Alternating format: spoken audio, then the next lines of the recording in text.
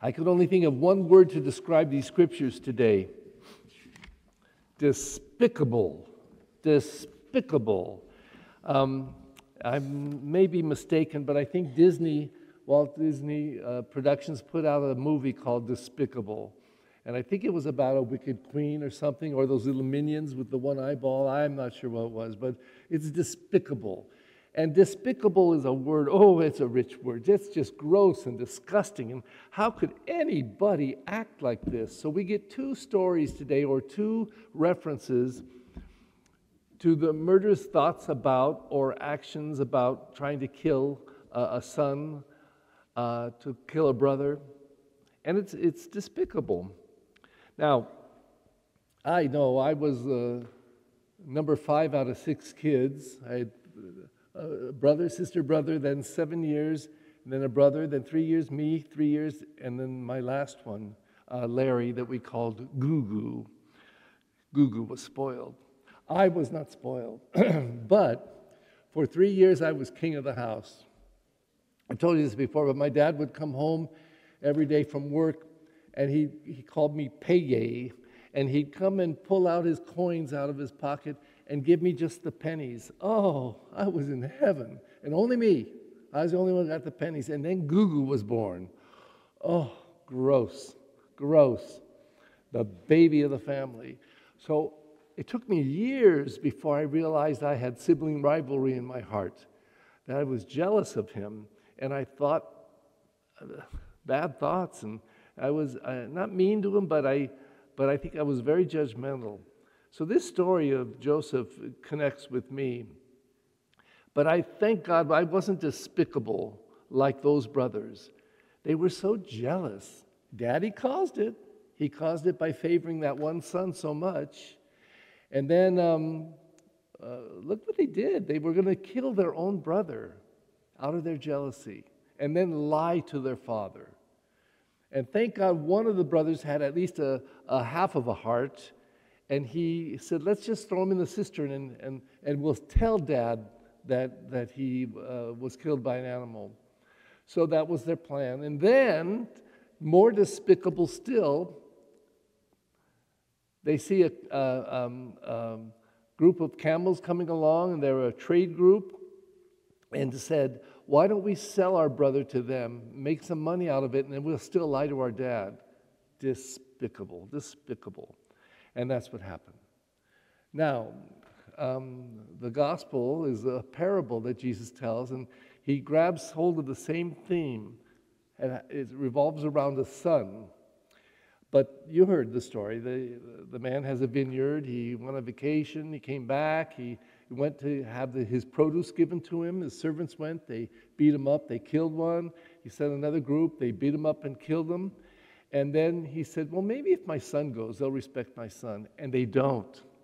Despicable.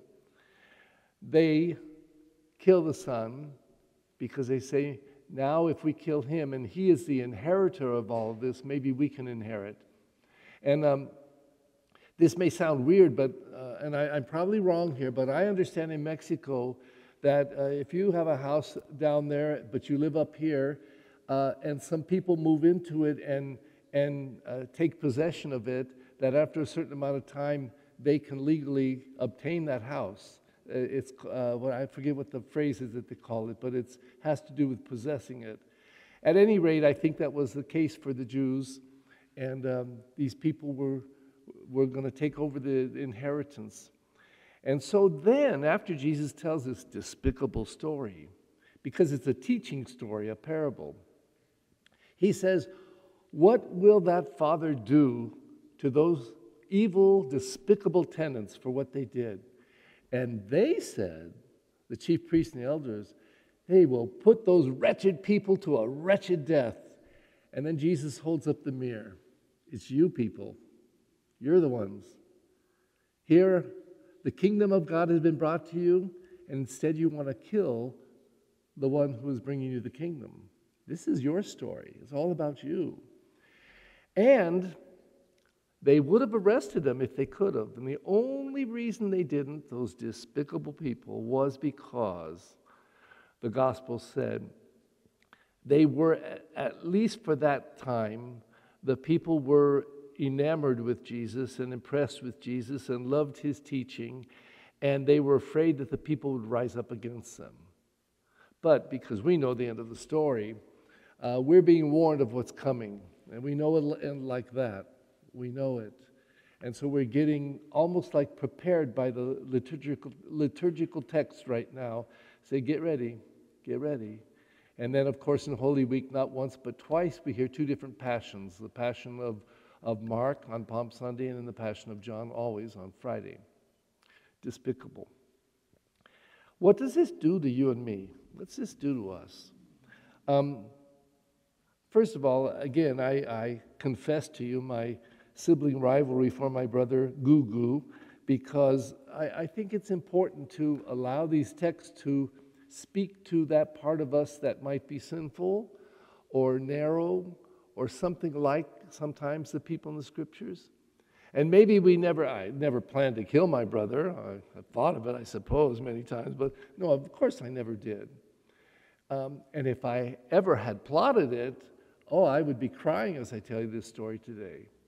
But I do recognize a tint, just a little bit, of that sibling rivalry and jealousy.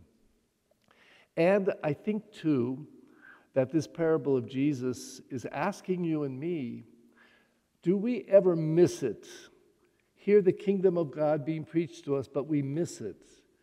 We're afraid to look at our own sinfulness or to admit it and to say, Lord, we're sorry.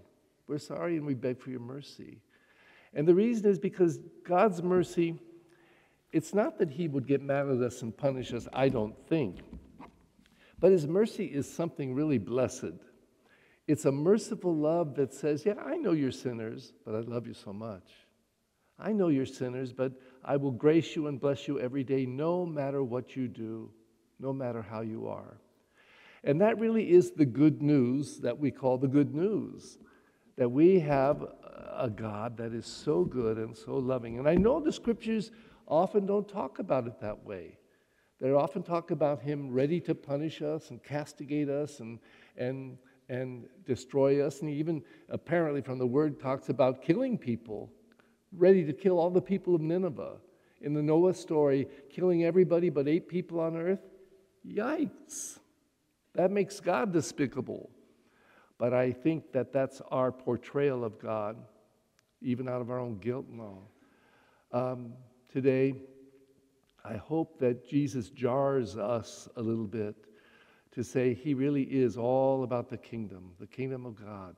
And his invitation for us is to belong to that kingdom and to reap the blessings and the gifts and the grace of that kingdom. Please stand.